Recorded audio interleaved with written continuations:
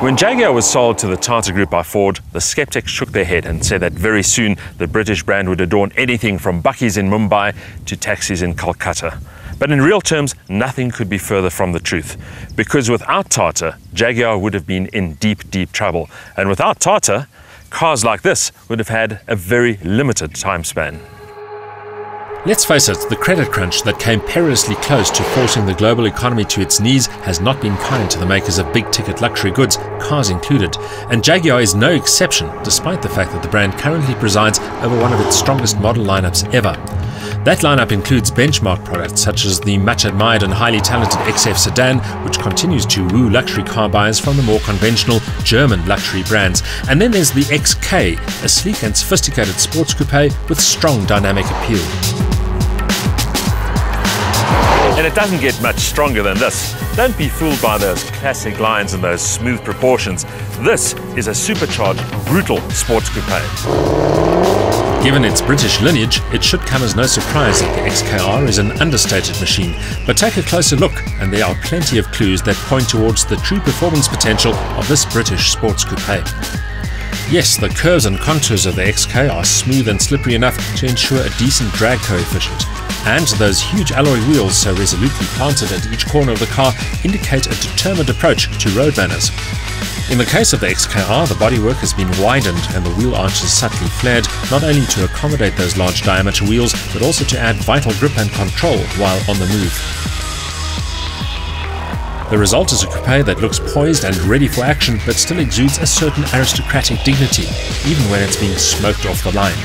There's nothing in your face about the styling package, but the overall effect remains, well, desirable. No wonder it turns heads.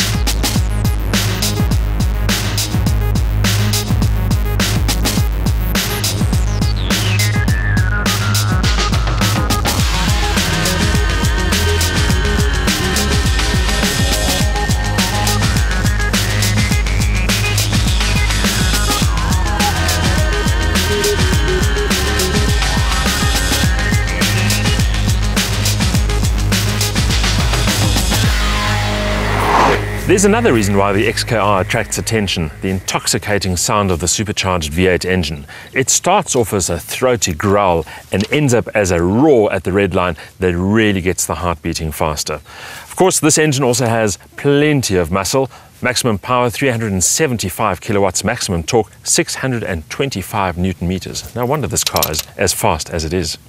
That's a lot of horses for a two-door coupe weighing 1,700 kilos, but it does ensure that the car has instant feline reactions, and fortunately the chassis is well up to the task of taming all that power. Add a 6-speed auto gearbox and the result is smooth, effortless performance.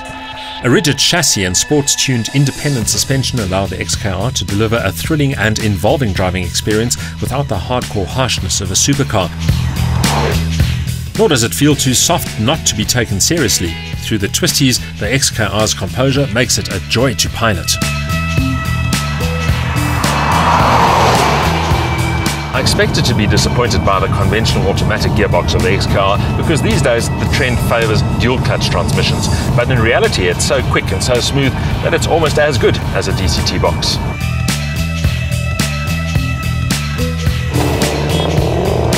For those seeking to explore the XKR's full performance potential, a sport button optimizes gear shifts, throttle response and engine mapping, while the stability control can be partially switched off.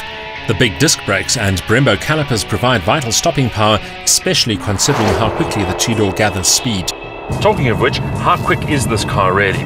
Well, 0 to 100 time comes up in 4.8 seconds, top speed limited to 250 km an hour, and the quarter mile 12.9 seconds. The power to weight ratio around 213 kilowatts per ton. Jaguar's claims that the new XK is more fuel efficient than its less powerful predecessor are borne out by the combined cycle fuel consumption of only 12.3 litres per 100 kilometres. But in reality, the lure of the mighty shove and the small of your back every time you floor the throttle is usually too big to ignore. We couldn't get the consumption below 18 litres per 100 kilometres, but we got to all our meetings early, despite the traffic. And if you do get stuck in a traffic jam, the good news is that the XKR has a superbly crafted cabin with all the mod cons. The bucket seats are comfortable, the switchgear is first class, and the touchscreen display works a treat. The aura of old-world craftsmanship is very apparent, adding further appeal and emphasizing Jaguar's sports car heritage. A highlight is the Bowers & Wilkins sound system, which links high-end British sound to a top-class British car design.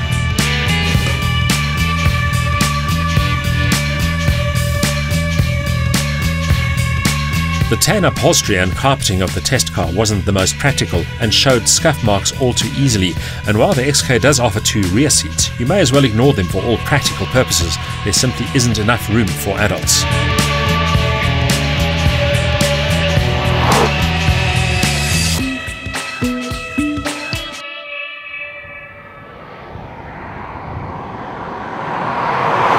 Everybody wants a sports car, but not everybody is prepared to accept the compromises in terms of refinement, luxury equipment and practicality.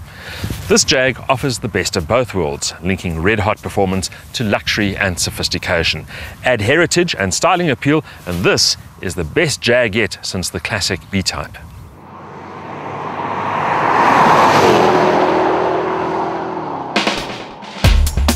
A supercharged V8 provides huge shove and grunt, ensuring true supercar performance, while the slick auto box perfectly matches the British coupe's persona. The result is a sophisticated, authentic sports car offering a thrilling drive when pushed. Only the cramped rear seats blot the copybook.